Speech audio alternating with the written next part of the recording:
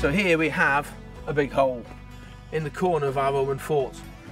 This hole is the position of our corner tower. It's one of 4 corner towers. They've already been constructed and will arrive in Roman form, flat packed on a wagon, ready for assembly here on site. Here we have the foundations for our corner tower. This corner tower is going to be made of solid oak and sit in this space.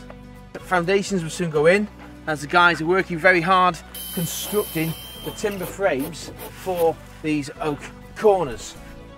Oak frame to Roman foundations, and then raising up a metre higher so you can stand on it, and then another 1.5 metres for the fences and the defensive works around it. When you're standing on corner tower, you're going to be higher up than this earth rampart to give you an elevated position to look out over the enemy.